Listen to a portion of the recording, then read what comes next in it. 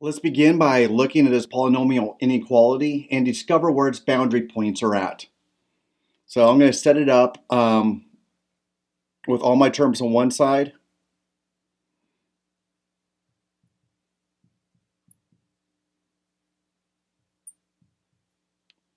And first of all, look for where would it be solved at 0. So first of all, we see if it will factor. It doesn't factor. Well, it does factor, but it factors into some irrational numbers. So the best way to do that will be with the help of the quadratic.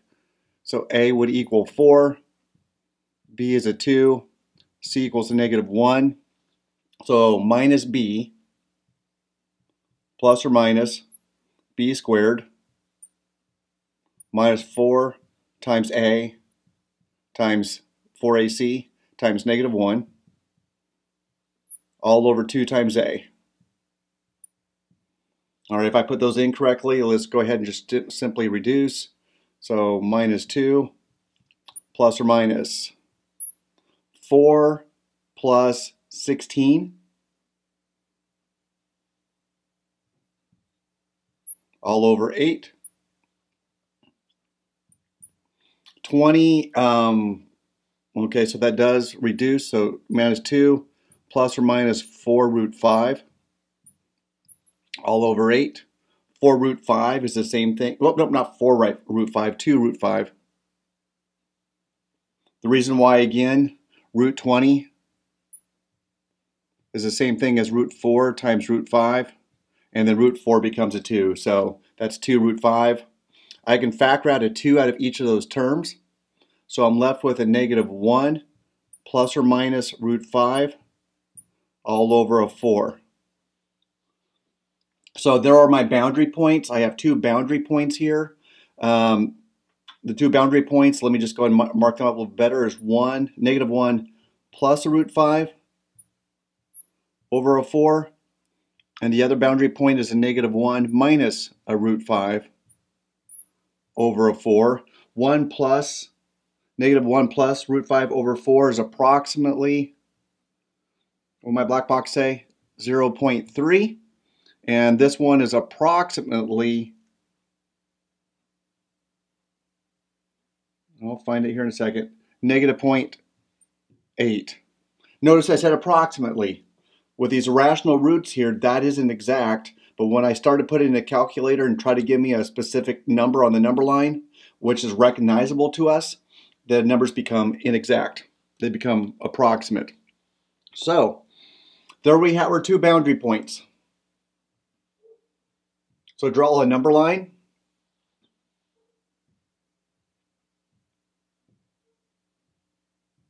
Find the boundary points. One boundary point is 0.3, and it's also an inclusive boundary point. So wherever 0.3 is at, right about there, I'm going to definitely fill it in or put a hard bracket on it once I know which direction it goes. And then likewise with -0.8, right there. It's also an inclusive point because it's a greater than or equal, so I'll fill in a hard point that as well. So what I hope you see is I have 3 sections to check. I have 3 segments. I have this segment over there, this segment here in the middle, and this segment all the way out there. So from -infinity to -0.08 to +3, +0.3 to +infinity. I got 3 sections within this graph. I want to test a test point now in each one to figure out if it's a solution or not. So let's choose some easy points to begin with. 1, which is in the section over here. So I'm going to choose that test point, which represents all the points within that section. And so that will be 4 times 1 squared is less than or equal to 1 minus 2 times 1. 4 is less than or equal to 1 minus 2, which is a -1. Is 4 less than -1? No. So that tells me all the points within this section are false. So that's not part of my solution. Let's try this test point. In the second section right here, I'll try 0. Love 0. So 4 times 0, now let's just write out 4 times 0 squared, is that less than or equal to 1 minus 2 times 0? Is 0 less than or equal to 1? That is true.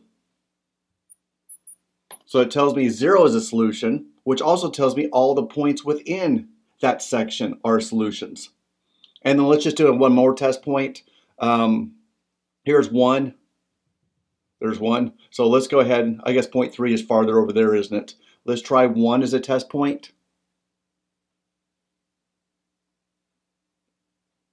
Oh, I guess I did 1 here earlier. I should have chose -1. So let's do -1.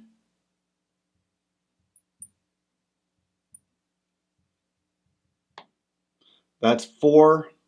1 so it's 4 less than or equal to 1 minus a -2, which is a 3. Is that true? That is false. So the test point -1 is false. The test point 1 is false. The test point 0 is false.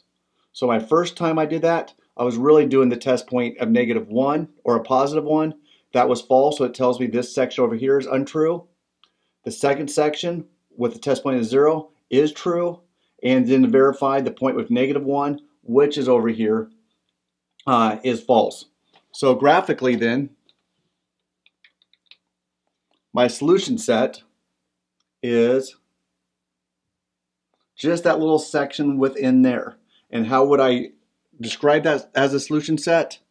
I would use interval notation, and that would tell me it's from well, we can use these numbers because these are the exact numbers. And so the 0.3, the -0.8, so it's from -1 minus √5 over 4 to the other point, which is -1 plus √5 over 4. Those points are also solutions, so I will put hard brackets around that. And this is representative of interval notation because it's describing a section of the graph where my solutions are at.